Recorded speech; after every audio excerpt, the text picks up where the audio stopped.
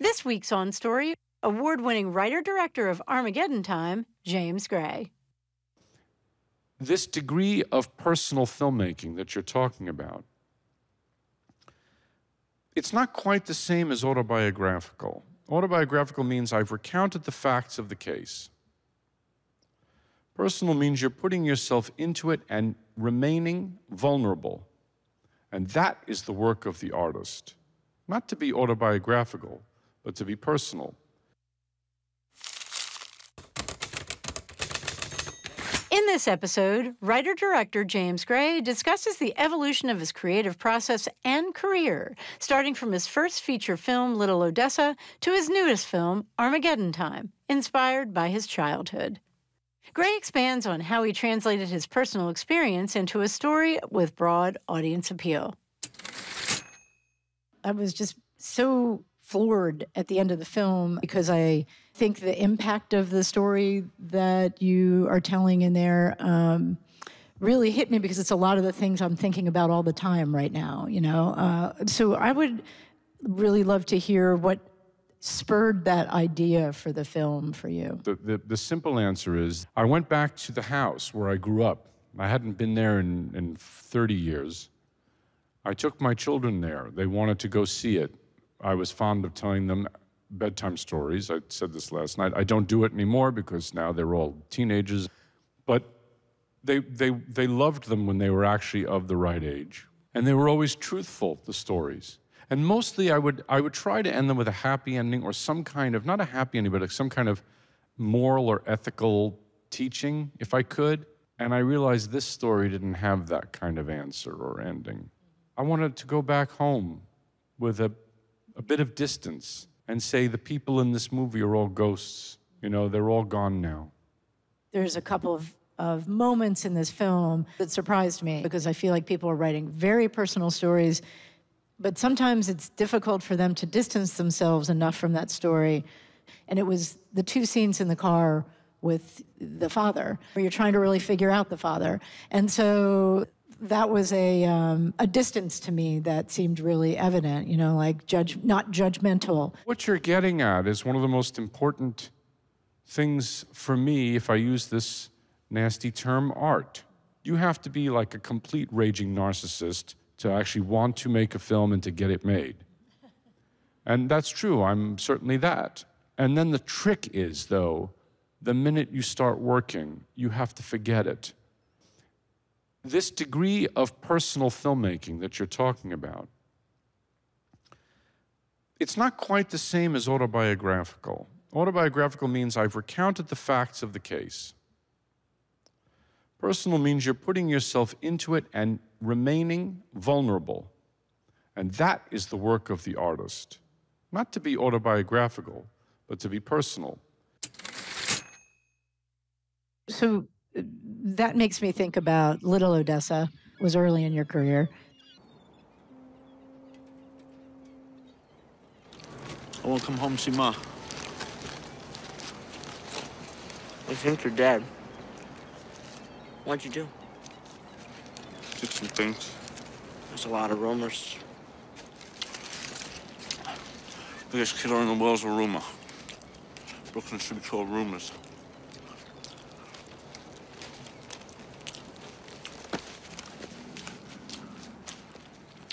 How you doing? You okay? Mm-hmm. We'll do something this week.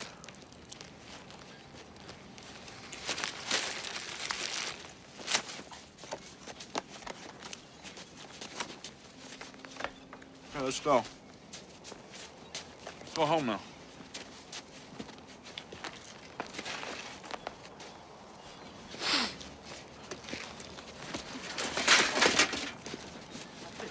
I'll race you.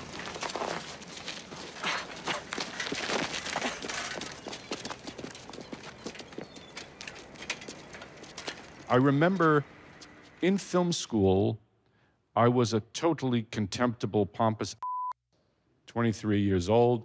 Oh, I'm so great. Vanessa Redgrave, Tim Rothman, they're great, great, great, great. Key word there is great. And then March 4th, 1994 happened. And that was the day I went to the editing room to watch the assembly. And it was the worst thing I ever saw in my life. And all of a sudden, all of that ego that I had built up just totally crashed. And you realize this is really hard to do. Rigor and craft and all of these things that go into storytelling do matter immensely. You realize that it is always a fight for clarity and for emotional impact.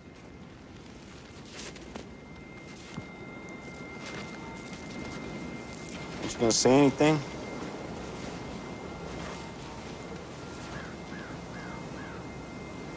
You're a big man, is that it? You're a big man? I don't need a gun to be a man.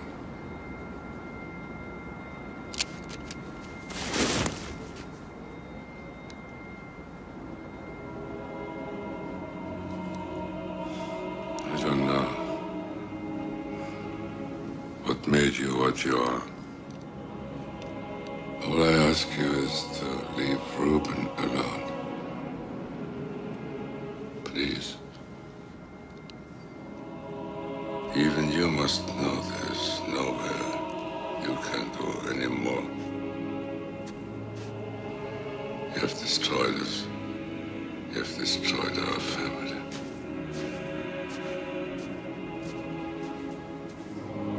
Joshua. Joshua.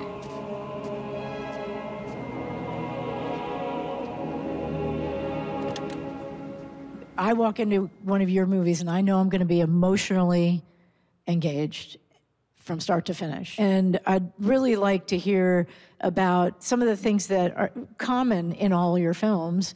Family, certainly, duty. You have this respect for history, encouragement of looking at it through whatever lens. Are these things you think about regularly, or is it just so part of you? I think as Americans, we have an excellent tendency in some ways to try to erase or forget history. So I find that it's very important to examine it because there are certain myths and cruelties that it's our job to uncover, unearth, dispel, explore.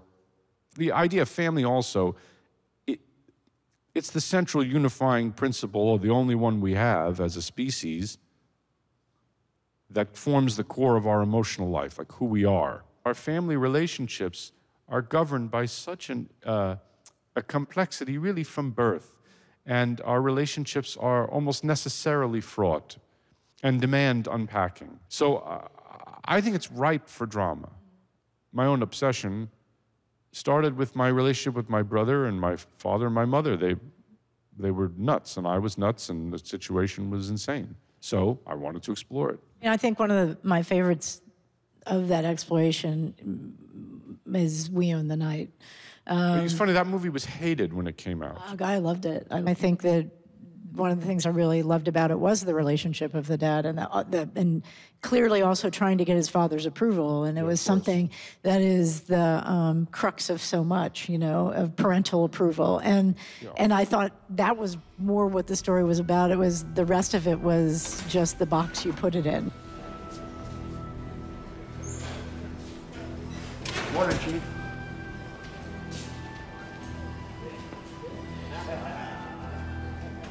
Ready to go home? Or do you have a home?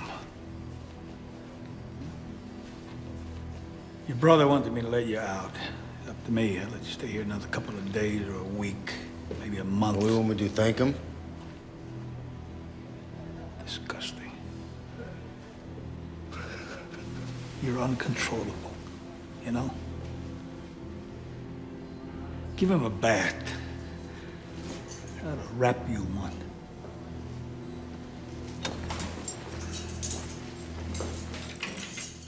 So the genre is almost always the excuse by which we tell another story. You know, that's the idea of exploring the subtext of value to us. In the case of that film, I was trying to do a genre interpretation, if you will, as pretentious as that sounds, of Henry IV, parts 1 and 2. That you had, once I say this, it's quite obvious that there's Prince Hal, would be Joaquin, and Hotspur would be Mark Wahlberg, and Bolingbroke would be Bobby Duvall. And so I was just trying to do that because the Shakespearean histories are great for cinema. So Henry IV, Shakespeare, he's got the thing where Prince Hal is finally the king. Isn't that glorious? And his buddy Falstaff comes up to him and basically says a version of, now that you're the king, we're really going to have a chance to party. And he looks at his friend, who he's loved throughout these plays. And he looks at him, he says, I know thee not, old man. And Falstaff is devastated, but he's the king. So it's both. In the end of The Godfather, he lies to his wife, he's killed all those people, he's a terrible guy. But what happens? He gets his hand kissed, he's the king. You're in awe of him. It's both. It's incredible. So that's what I was trying to do in that film, to try and introduce a kind of history in the family. You know, you aim for the stars, and sometimes you hit Hoboken. You know what I mean? The one that I want to talk about now is again, Armageddon Time. Going back to what was in We Own the Night, I mean, he's really looking for approval from his parents and obviously from his grandfather. And I'm particularly interested in the relationship you set up with him and his grandfather, because that's a sacred relationship with your grandparents. Can you sing the funny song? Which one is that? The one that goes, "Mares he goes," and I forgot, but you sung it to me once. What is it called? It's got mares he dotes and does. Mares he dotes and does. He dotes and little lambs he divey. A kiddly divey too, wouldn't you? Hey, lady. I've had people say to me about the film that, oh, that's, you know, the grandfather's like a saint and how beautiful it is. And my attitude was, I know you didn't say that, but my attitude is that the grandfather does something quite damaging to the kid. There's a level of cognitive dissonance that he gives to the boy in one scene, basically saying, your name is Graf, that's a better name, you can fit in. Play the game. The game is rigged, we're going to play it. We're going to try and get you in. And then the next scene, he says, basically, be a good guy. Tries to give him some moral lesson. But the moral lesson is tempered by the fact that he's told the kid to fit in.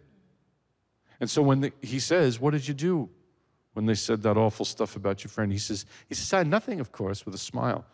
Because that's what he thought the grandfather told him basically to do earlier. Yeah, okay. And, what do you do when that happens? Come on, tell me. Obviously nothing, of course. Nothing, of course, yeah. You think that's funny? You think that's smart? I'll tell you what I think. I think that's a crock of old whore. I said the bad words. You got a problem with that? Tough. And that cognitive dissonance is terrifying and brutal for a child. It's why children are not born with a complete understanding of the world, with an understanding of what is ethically or morally correct. That's a struggle, a constant struggle. One of the things that I think you explore a lot in your films is failure.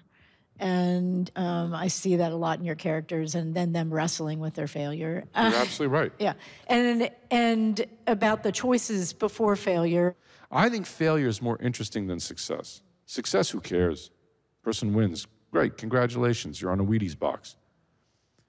Failure is about who we are, because failure often speaks to some measure of ambition. People are doing things that are self-destructive all the time. So trying to unearth the reasons for that, that's fascinating. That's, to me, what the artist's job is. There's so much heart in all your writing. Do you approach your scripts in any way that is structural? The script is everything. It's everything. So I think structure and craft in writing is 99% of it. And I'm very dogmatic about it. I think outlines are critical. First process in the outline is you start making lists. You just start writing lists of scenes that come to your mind, and you start seeing some kind of connective tissue, and usually you do, because your unconscious is working on those connections. But I kept thinking of the same idea thematically. You're making a movie, essentially, in that case, It's about the levels and the structures of what we call right now white privilege. And everything has to be filtered through this idea. Every scene has to contribute in some way to this idea of privilege.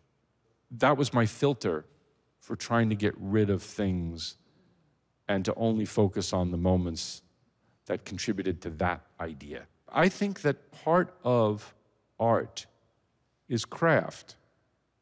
I think you have to be, my dream is to be such a good craftsman that it transcends craft. Yesterday, or maybe it was 2 days ago, they released this new deluxo version of the Beatles album Revolver. And you hear the song Yellow Submarine, which I'm sure most of you know. We all live, you know, the kid's song, which Ringo Starr is singing, and it feels very fun. And you hear the very first version, which is John Lennon on his guitar. And it's like a plaintive lament. It feels almost like something Dylan would have written. And you realize the craft of those guys, that they kept working and working and working and working and working. It's take 96 on the record. They didn't just throw something out there. My point being that it's a collaborative effort, even as a solo effort, it's a collaborative effort. And this idea of genius and just having inspiration, it's not really true. You work at it, you work at it, you work at it, and eventually, maybe it becomes something. Okay, we're going to ask you a question about Lost City of Z. So that's an adaptation. Yeah. And why did you stray?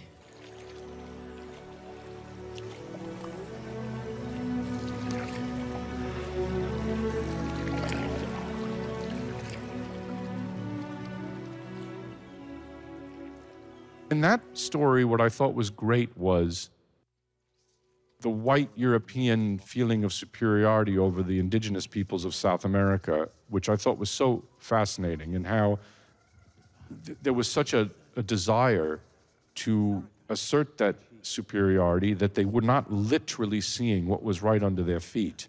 Right? They would step on pottery that was 10,000 years old, and they'd say, oh, I wonder how that got there. Oh, don't worry about that. I found that fascinating for a movie. And whether I wrote that or not, it didn't matter. I would love to do more adaptations. And I had an incredible time making that film. Now, it damn near killed me. The jungle doesn't want you there. Are we close? Faltan muchas semanas. El río siempre es peligroso. Pero tú verás mucha gente que vive en la selva, ciudades bonitas con oro y maíz, más antiguos que los ingleses. Dentro de la selva, todo está hecho de oro, brilla todo como el oro. Lo siento, inglés, no seré libre. Pero tú nunca tendrás escape. I remember we had some of the indigenous people come help us with the shoot. We didn't, we offered, of course, to pay them. They didn't ask for money, they asked for help with irrigation. And it was one of the most thrilling experiences of my life. But it was mostly driven, mostly driven by this idea of the imperialism of the English and frankly, also the Spanish in that conquistador period and the devastation they brought to Central and South America that motivated my goal on the film. Then you go into Ad Astra from there, which are different in a sense. I mean, it's still family, very much a part of Ad Astra, but different in the sense that they're not your usual streets of New York.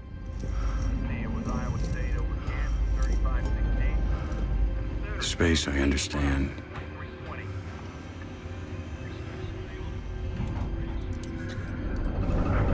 Control, visual on the arm, over.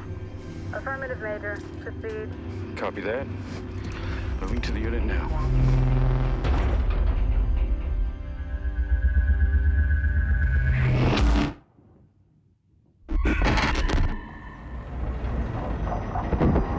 Control, I'm seeing a power surge on C-post. You getting that? Roger. Roger that, Roy.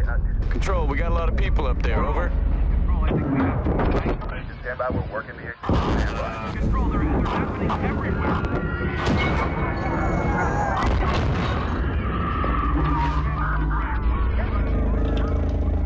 Well, that was a devastating experience for me at Astra because I had thought after the rigors of the jungle that I would go to space, that it would be easier somehow. The technical apparatus is such a wall between you and the emotion of the scene. And to always to deal with this idea of no gravity, and I had started out wanting to make the most realistic, whatever that means, depiction of space travel. And then I lost interest in doing that because you realize that that doesn't mean anything, and B, the picture was kind of a fable. I was trying to do the Odyssey from Telemachus's point of view, that what would happen if, you longed for your father who had been gone for all this time. And that was a very worthy thing to pursue, and I loved putting Applebee's on the moon and all of that. But it was so, I spent so much time in the edit looking at version 103, and giving them notes about the movement of a robot arm or whatever it was. And after a while, I just realized, this is not what movies are, at least not for me. Movies for me are like what it means to be a person in the world, that struggle to be a person in this, like your dream. And to get closer to the emotion, break down that wall between you and the actor, you and the film, director and character, all these things. And all that apparatus did was create the wall. Plus, it's not my cut of the movie, finally, that got released in theaters. And that was devastating to me. And I didn't want to ever go through that again. That Ukrainian piece that runs through a lot of your films, is that just something that you grew up with people around you who are from, the immigrant part of your family? The area that my family is from, Ostropol, I think is the pronunciation, which is in Ukraine, was at first continually attacked by the Cossacks, the Tsar's troops, a series of pogroms, and then later was leveled by the Einsatzgruppen, which was Hitler's forces when they invaded Russia. Now it is simply, apparently, a Jewish cemetery. There's no city left, no town left, no nothing. And that's very powerful for me, because the idea was always, you don't have to experience trauma firsthand to feel it anyway in the house.